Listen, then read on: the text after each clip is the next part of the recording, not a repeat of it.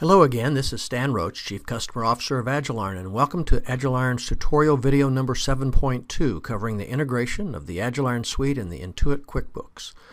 We have broken this subject down into 3 separate steps, and each step has its own video. This video, number 7.2, is on step 2 and is entitled The Macro Setup for Integration. This video is a bit shorter and it takes about 9 minutes. At the end of step 1 in 7.1, we had just completed the formal introduction of the 2 software programs, QuickBooks and the Agiliron Suite, and had just finished importing the basic QuickBooks setup information into Agiliron. Your screen should now be displaying all the imported entities that have just come into Agiliron from your QuickBooks company file in the cloud. The import from the QuickBooks company file has brought the following items in: company information, chart of accounts, item list, payment methods, shipping methods, tax categories, and sales tax authorities. We will now spend a few minutes looking at how you can control and customize the flow of information from Agiliron into QuickBooks so the 2 systems are aligned and reflect your preferences. You have the flexibility to map entities in Agiliron to the equivalent ones in QuickBooks. So by way of example, a payment method defined in Agiliron can be mapped to one in your QuickBooks company file. What this does is provide you complete control over the way information is transferred between Agiliron and QuickBooks, so you end up with the representation and the granularity that you would like to see in QuickBooks for your accounting and reporting purposes. We will now go into the Settings sections. Below is the list of the various mappings that can be made, and we will look at each one of these now. Company information, GL accounts, bank accounts, payment methods, shipping methods, tax authority, adjustments, QuickBooks configuration, and product form mapping.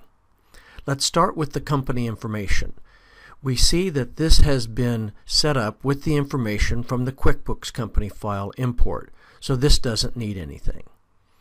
Now let's look at the GL accounts. Once again, all these have been set up based on the chart of accounts in the QuickBooks company file, and nothing additional needs to be done here. Now let's look at the bank accounts. Once again, all these have been set up based on the chart of accounts in the QuickBooks company file, and nothing additional needs to be done here. Looking at the payment methods, here's the list of payment methods used in Agiliron. This list can be further extended with methods that are specific to your business. For each payment method, you can select which QuickBooks payment method it maps to whenever a transaction with this payment method is exported into QuickBooks. So, for example, we will obviously map cash in Agiliron to cash in QuickBooks, but we might also choose to map the COD payment method in Agiliron to cash in QuickBooks. There's also a deposit account field here, which allows you to select which bank account the income received from a particular payment method gets posted to when the transaction is exported into QuickBooks.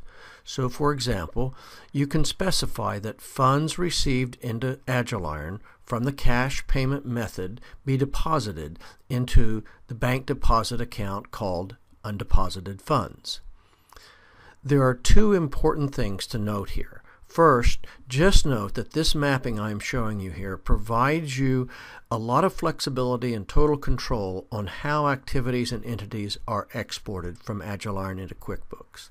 And second, you should note that all of these mappings come with logical default settings, so you only need to edit those that you want to adjust the default settings of.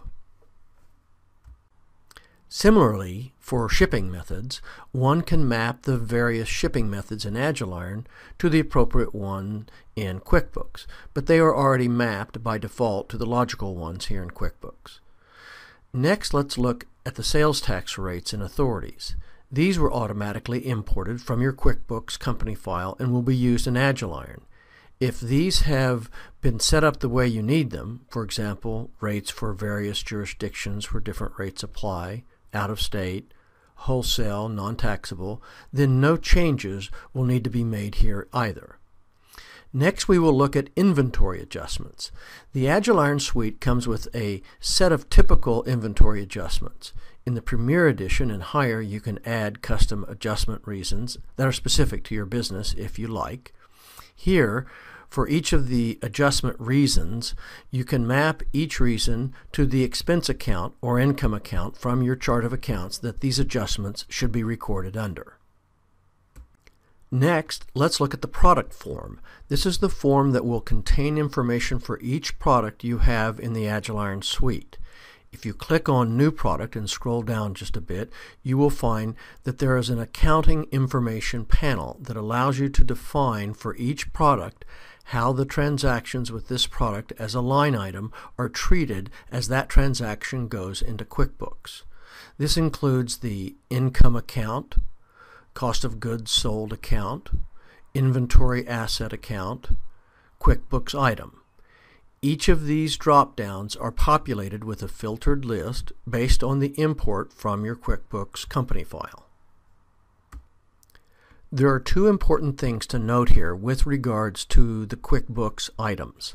First, it is not necessary to map every individual product in the Agiliron suite to an individual item in QuickBooks. You only really need to have QuickBooks items that give you the level of granularity from an accounting or reporting perspective that you require.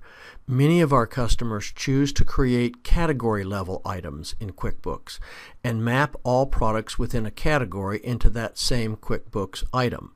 By doing this, you don't unnecessarily overload QuickBooks with a level of detail and data that isn't needed for accounting and financial reporting purposes.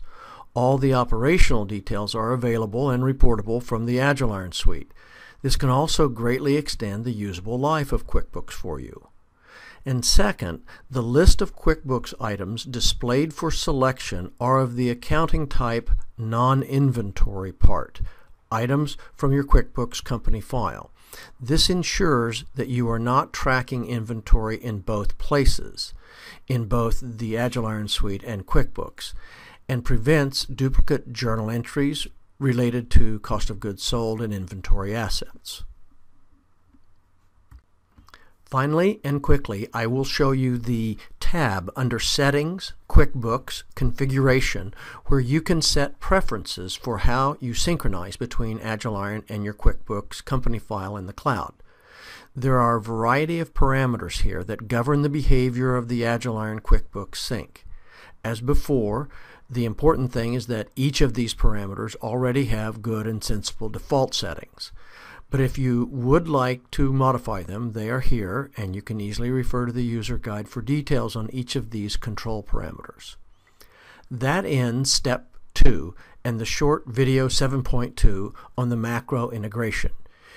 You just have one last very important Step 3 to take with video 7.3, which is entitled Mapping the Detailed Components of Transactions. This is critical because it shows you how sales orders, purchase orders, and sales returns flow between Agiliron and QuickBooks, and it only takes about 9 minutes. Then you will have graduated and you will be an expert on this subject. So buckle up and start video 7.3.